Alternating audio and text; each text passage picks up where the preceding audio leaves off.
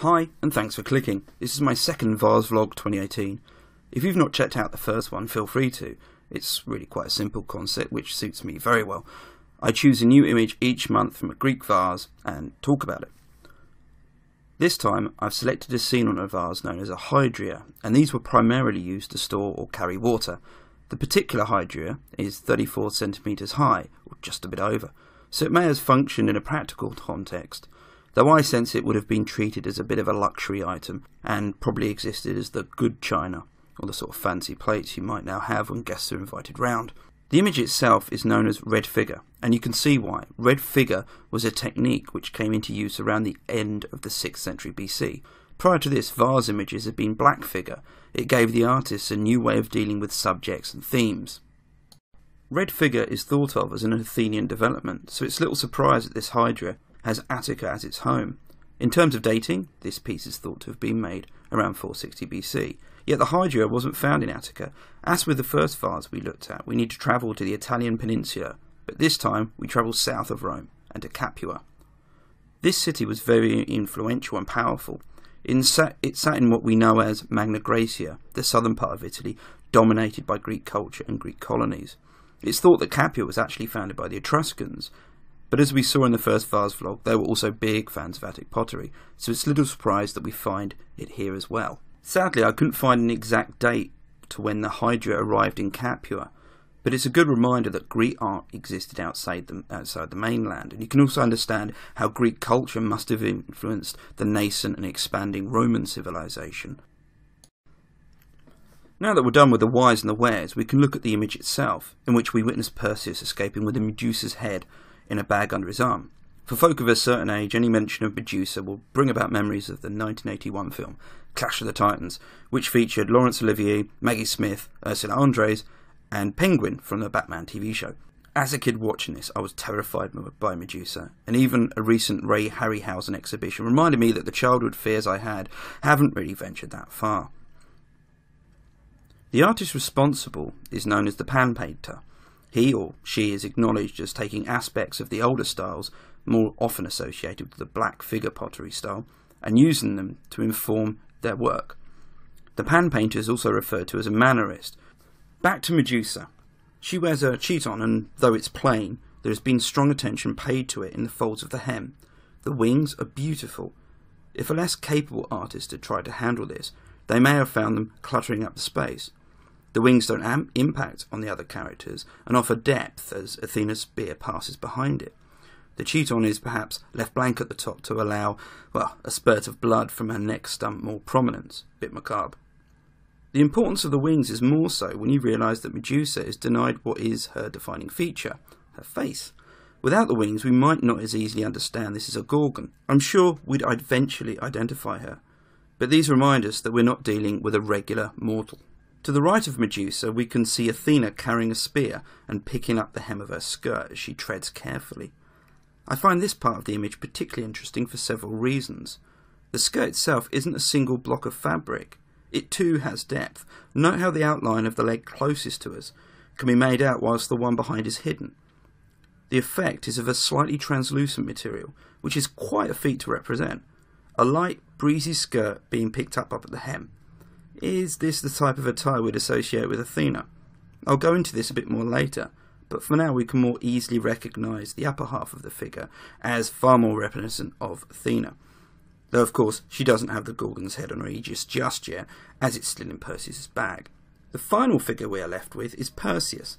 The lack of a beard indicates his youth. His arms extend outwards in a mannerist style, and his stance is similar to that of Athena's, which give the scene balance and makes Medusa's awkward poise that bit more obvious. In his left hand he carries a sickle or knife he used, and in the bag is the head. Perseus is offered to us with the expected outfit. He wears the helmet and sandals whilst carrying the bag and the knife. The scene is one many might be familiar with, but like many vase images, you can be rewarded for taking some time to look a bit closer. Is what we are witnessing really the heroic defeat of a monster? Consider the poses of both Perseus and Athena, one prancing and the other one at tiptoe. There's little about Perseus which establishes him as a hero in real mortal danger. In fact, quite the opposite.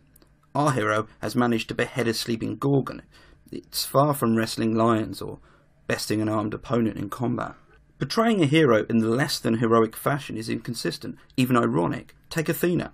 Here is the goddess of war, yet she daintily picks her way past a corpse, holding up the hem of her skirt, perhaps fearful of getting it dirty. Athena could almost be two separate entities. Her lower half is of a maid stood on a stool, scared of a mouse, but the upper half is of a warrior with a helmet and spear in hand. It's a visual contradiction. Given the painter's ability, I think this was deliberate. It can't have just been an accident. The contradictions continue when we evaluate Medusa, who is more of a victim of the situation than an aggressor. Her body writhes and bleeds, but the head is at peace.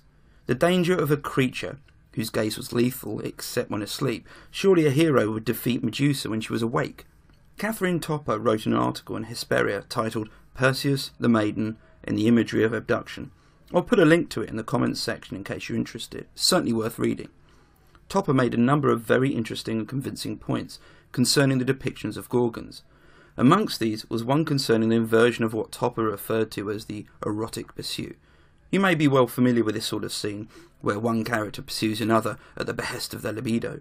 Normally it's a satyr chasing a nymph or a god chasing a mortal. Topper argues that there was a parody version of this scene where roles are inverted for comic effect. For example, on other vases we have beautiful Gorgons chasing a helpless Perseus. Of course here there is no chase, Medusa's dead, but Perseus adopts the pose of someone being pursued. If we assume that the parody of Perseus was a well-known theme or motif, might this be a nod to it? If the underlying aim of this image is to supply a tongue-in-cheek and humorous version of the myth, then we might find the inconsistencies and contradictions, as mentioned earlier, as the sly nods or winks that fun was being had. Even today, role reversal, or simply subverting the expected norm, is a common technique used in comedy.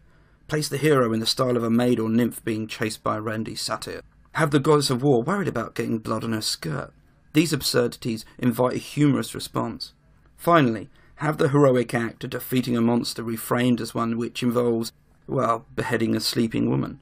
We know satire plays of the classical period often parodied famous myths, using role reversal and subverting norms, and Aristophanes certainly used these techniques later. There's no reason this humour couldn't extend to other forms of art, and perhaps here we have as good an example as any. If we agree that the scene hosts a comic tone, and I do, then it's wonderfully observed. The characters operate counter to our expectations, and the pan painter is toying with the genre of the heroic quest, while still ensuring that technique and form aren't lost as a result.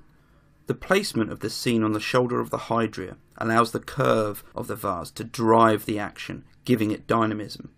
Of course, we can't be sure how it was received. It might have been an in-joke at the time, an image which rewarded the attentive viewer with a comic version of a scene, while still preserving enough of the standard format to initially hide this second reading, a sort of, and I'm going to show my age here a bit, a sort of magic eye. If so, it's a wonderful example of a piece referring or referencing the wider world and other art forms.